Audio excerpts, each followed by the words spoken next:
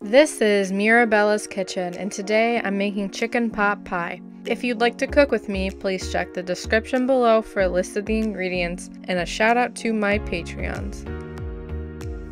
I start by dicing 4 ribs of celery. I peel and dice 1 pound of carrots.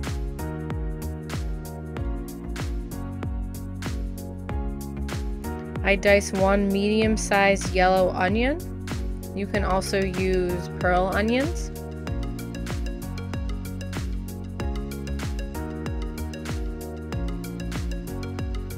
I take 1 rotisserie chicken and remove the skin.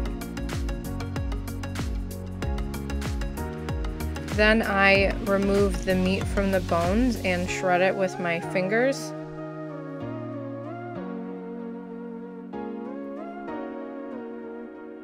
I then take a knife and run it through the chicken, making everything into bite-sized pieces. Next, I'm going to make a pie crust. This is my family recipe. It's my first time making it and I felt really connected to my grandma. I start by taking 2 1/4 cups of all-purpose flour and 1 cup of vegetable shortening. I then cut the shortening into the flour using 2 butter knives. You can also use a pastry cutter. I'm looking for the shortening to be very small pieces and everything to start to be very flaky. I then add initially 3 tablespoons of whole milk that is cold, and then I start to work everything into a ball, slowly adding another 3 tablespoons or so to just barely form this into a ball. You can also use water instead of milk, and you really want to work the dough as little as possible. This dough is great because you don't have to let it rest or be in the fridge at all. I flour my work surface, and I take the dough and cut it into 2 pieces. One will be for the bottom of the pot pie and one will be for the top. I use a rolling pin to roll the dough out into a rectangular shape for an 11 by 7 inch baking dish. I then use a bench scraper to help remove the dough from the countertop because it's starting to stick just a little bit. And I gently lower it into the baking dish, putting the edges up the side of the dish. I then take 1 stick of unsalted butter and melt it over medium heat in a Dutch oven. I then add 3/4 cup of all-purpose flour and whisk it in to make a roux. Once the roux starts to smell nutty, I slowly add in 1 cup of white wine. I use Pinot Grigio using a whisk.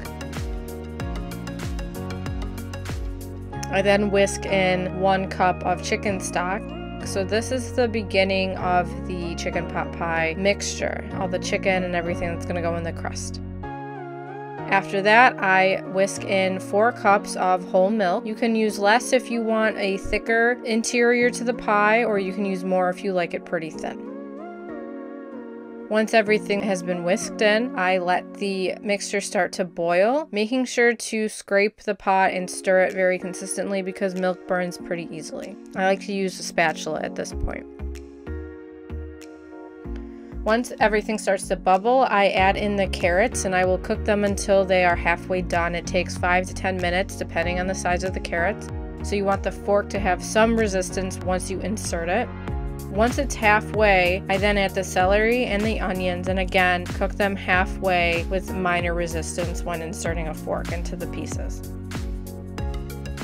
Now I'm going to season it with what looks like way too much salt. I probably use 1 to 2 tablespoons worth of salt, but you want it to be really salty and you add a little bit of pepper, but very salty, and I taste it very consistently. I want to taste the salt. The vegetables are going to add in a lot of water and it's going to really dilute the salt. You want it seasoned properly.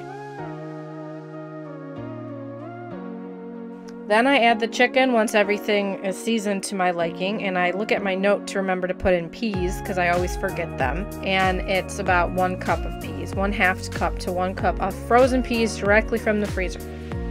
Stir that in, turn off the heat, and then I start to add the mixture into the baking dish.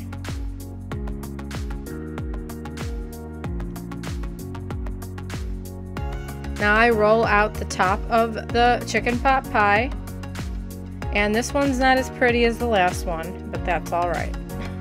I take 1 egg and beat it and use a brush to brush the edges of the baking dish with some egg wash.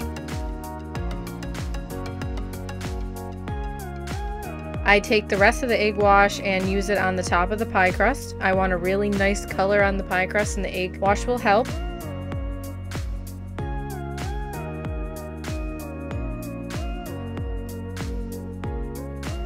You want the edges to kind of drape over the side about 1 inch or so, however much as you can get. I put it on a sheet tray and put it in a 400-degree Fahrenheit oven for 20 minutes to bake. After it's done baking, the crust looks really nice and pretty, and I let it rest for 10 minutes before I cut it to serve it. So the interior of my chicken pot pie is a little bit on the runnier side, but once it sits for a bit, it does thicken up. That's why I let it rest.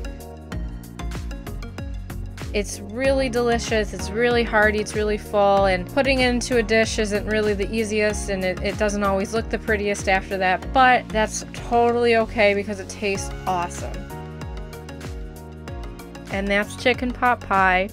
Thanks for joining me today. I make new videos on cooking every Wednesday. Please support me on Patreon and on Facebook at Mirabella's Kitchen.